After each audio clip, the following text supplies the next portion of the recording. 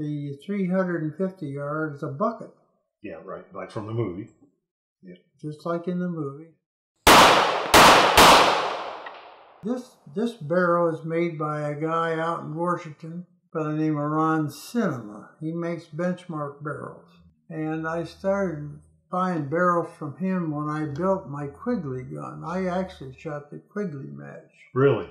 In 2010. How was that for you? Oh, I enjoyed that immensely.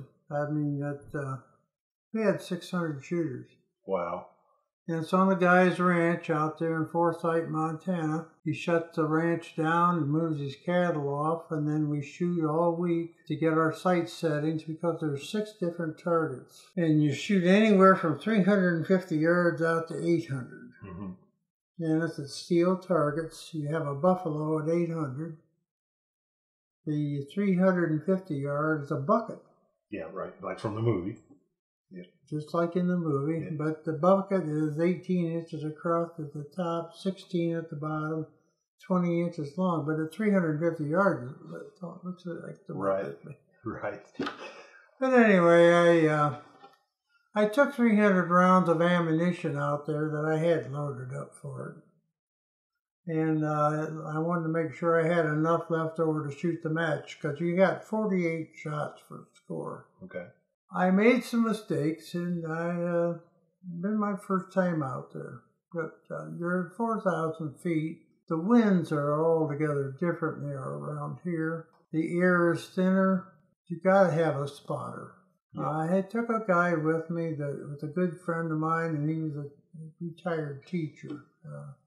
And he wanted to go, and I said, well, okay, if you want to go, you can spot for me. Well, he wasn't the best spotter in the world. I mean, I can't hold that against him because he never did it before, you know. Just a better friend than a spotter is all. Yes, and anyway, I would shoot for getting my sight settings.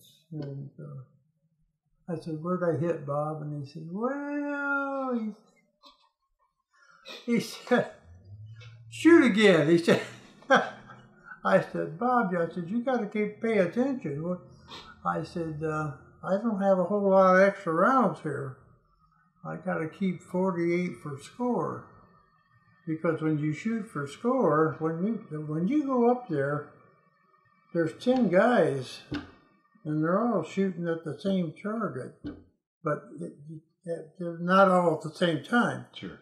You have a scorekeeper that's behind you, and she'll say, Ben, it's your shot. She gives you 1 minute to take your shot. Then they go to the next guy, and then the next guy, and the next guy. And they got all 600 shooters through in one weekend. Wow. So they have it laid out really well. Have to be. I kind of got a kick out of the guy that runs the ranch, and his name is Mr. Lee, and he drives around an old red pickup truck. And I said, Mr. Lee, I said, how much ground do you own here? And he says, 25 square miles. Oh, my. It's been in his family for a couple 100 years, you know. Wow.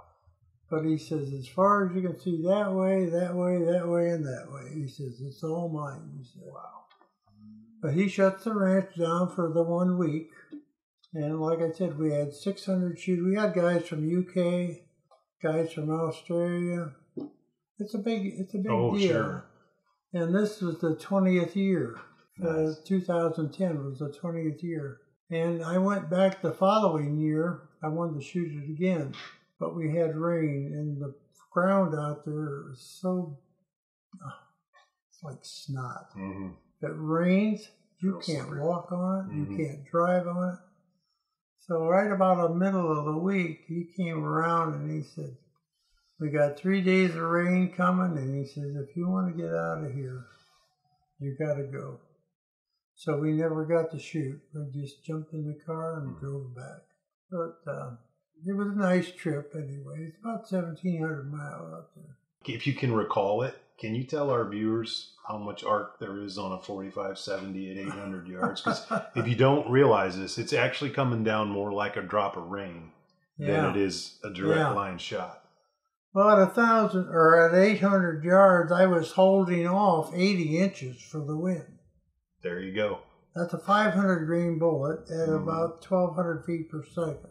And they have to be cast bullets, and they have to be plain base. Right. Now, you can use smokeless powder, or you can shoot black powder if you want to. But at the amount of drop at 800 yards, I'm thinking like a drop is like 6 feet. Yep. At Amazing. 800. Yeah.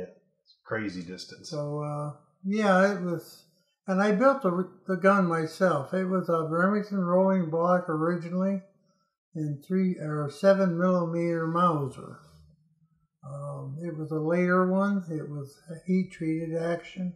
I dismantled it and then put a new barrel. And the barrel came from Ron Cinema again. I called him up and I said, he just got into the business. And I said, can you build me a 45 caliber barrel? He says, well, I've never built one, but he says, I'll build you one. I said, okay. I said, I want it 34 inches long. I want a tapered round barrel. And I gave him the dimensions for muzzle and chamber. But anyway, about 3 weeks later, I had it. Wow. And he did a beautiful job.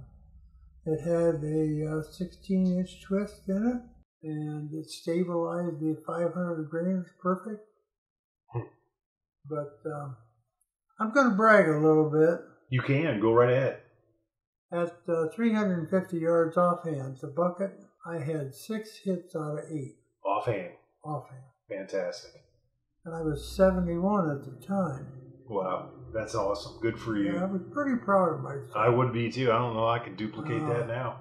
Guarantee not. I don't remember exactly how many rounds or how many shots I had that were hits, because there's 48 for score. I don't remember. Like I said, I made some mistakes, some windage adjustments, and my spotter was a little bit iffy, you know. Right. But I had a good time.